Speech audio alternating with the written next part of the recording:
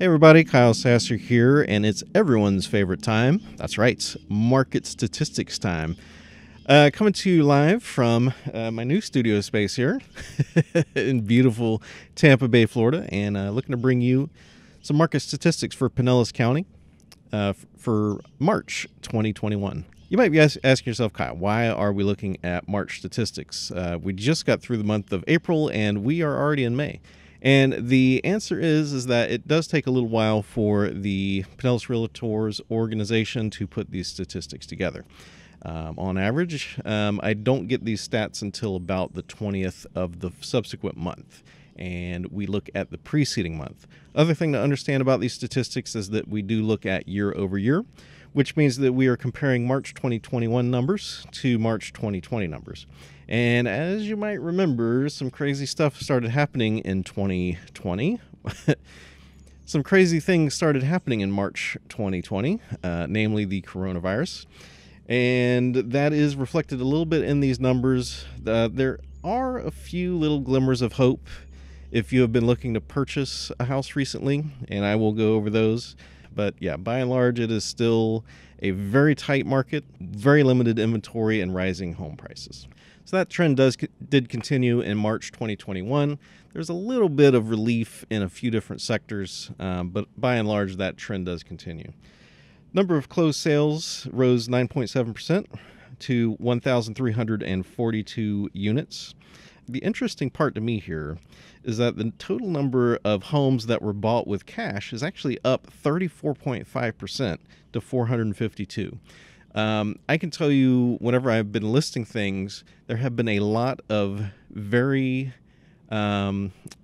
just a lot of cash buyers in the market currently. So the people who have cash, those are typically the ones that have a better chance of having their offer accepted. Now, there's certainly exceptions if the cash offer is a little lower or something like that, and you are a conventional loan, you still have a pretty good chance of winning that house. But there are a lot of cash buyers there that are willing to pay a premium for the house as well.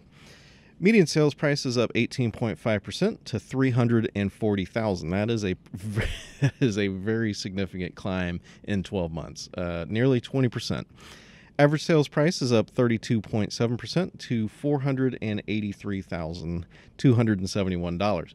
And if you need a little bit of a refresher course, so average, you probably know, you take, let's say, 5 houses, add the purchase price together, and then divide it by 5. That's your average. Median price is a little different. So let's say that there's 99 houses. The median is going to be the price at which there's the same number higher as there are lower. So a little bit different from an average.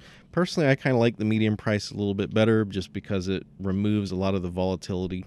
For example, if some very expensive beach homes sell, that can drag the average, and conversely, if a lot of lower price properties sell, that can also drag the average down. But the median pretty much hangs out. The median price is quite a bit less volatile.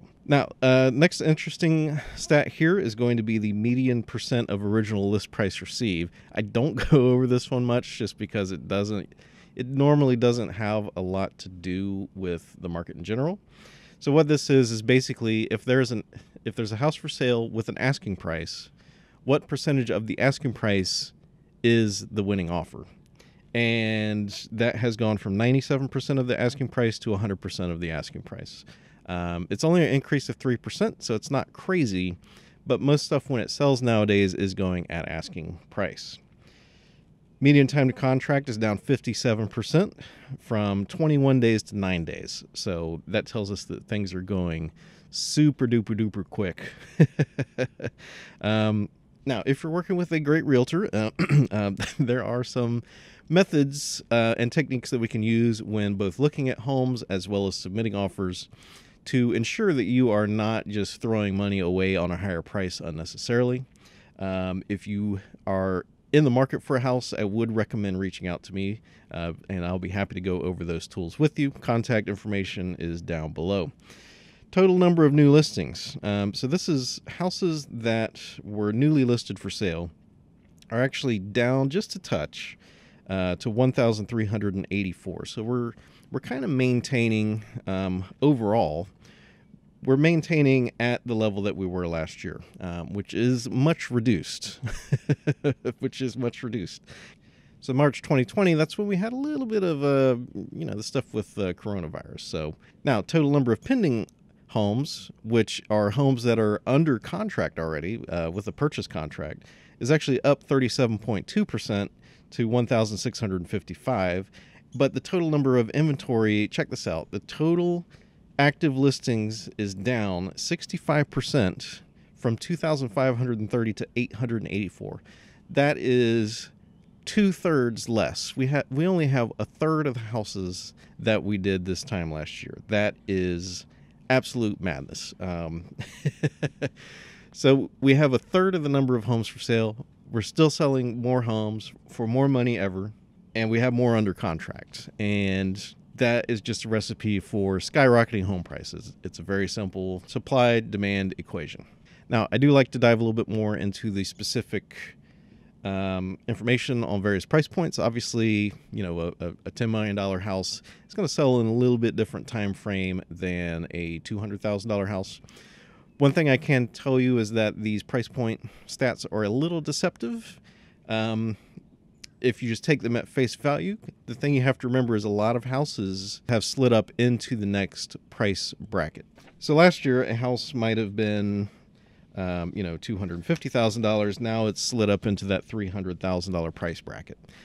It's just the way things go. So total number of closed sales. Under 50,000, there was none. There was 0 houses under $50,000 sold in March 2021. $50,000 to $100,000, it was a drop of 63.2% for a total of 7. And this is only single family homes. This isn't covering mobile homes or condos. Those are much, much, much different markets. $100,000 to $150,000 is down 33.9% to 41. And so on and so forth. $200,000 to $250,000 is down 22.7% to 177. With those statistics, you can see that everything $250,000 and below, there's a lot less of. Now, $250,000 and higher, with closed sales, we're seeing more of. And it's not because we built a lot of $250,000 houses. It's because houses that last year were $200,000 are now selling for, $250,000, $280,000. So $250,000 to $300,000, there was 10% more sold, total of $217,000. $300,000 to $400,000, there was 25.9% sold for $311,000, and so on and so forth. So if you're looking at like $250,000 and under, there is just not a lot of houses selling. There's not a lot of houses available in that price range. Median time to contract. I'm only going to hit some high points because, again, this metric is only of limited use. It just kind of tells you how fast the market is. So $50,000 to $100,000. Median time to contract is 1 day. $100,000 to $150,000, 9 days. A drop of 52.6%. $300,000 to $400,000, 6 days. Drop of 70%. And everything is down basically 50 to 60%. The only one that actually you still have a decent amount of time to look at is $1 million or more. But even still, that is down 68.2% to 21 days. Number of new listings by purchase price. Again, this one is split at that 250 to 300 is still down a little bit, but honestly, I would say that's the pretty clear dividing line. So 54% fewer houses listed for sale between $100,000 and $150,000. 52% fewer houses listed for sale if you're looking between that $150,000 and $200,000 mark. 32% fewer houses between $200,000 and $250,000 for a total of $160,000. Now, $250,000 and above, so like $250,000 to $300,000 houses, number of new listings only went down 4.5%. $300,000 to $400,000 is actually up 24.2% for a total of $349,000. So that's kind of the new. I mean, we heard where the median prices and the average prices are, so you can see that that's basically where the bulk of homes has moved. And the number of new homes for sale for $400,000 to $600,000 is up 35.9% to 295.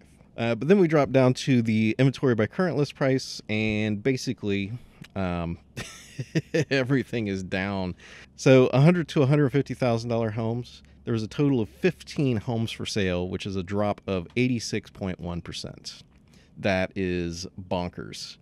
$150,000 to $200,000 is down 71% to a total of 65. $200,000 to $250,000 is down 72.7% to 85. $400,000 to $600,000 is down 64% to a total of 160. And that's just what it is. Unfortunately, there's not much to be done about this at this point. I'll give kind of my thoughts on what we're looking at here a little later on, so so stay tuned. But current market conditions are, it is very, very difficult to try to find a house currently. Not impossible.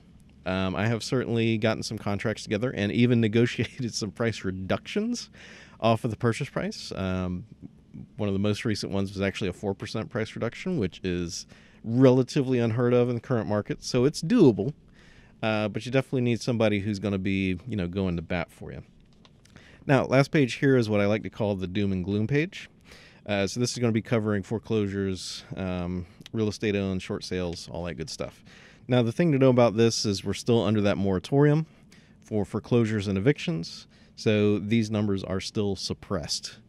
There are some folks that think that we're going to see a flood of these come on the market once the foreclosure restriction is lifted, and all I can say is we'll see. It would take a significant number of foreclosures to overcome that low of an inventory, like thousands and thousands of foreclosures, which I'm not going to say is impossible, but it's a little, I don't know.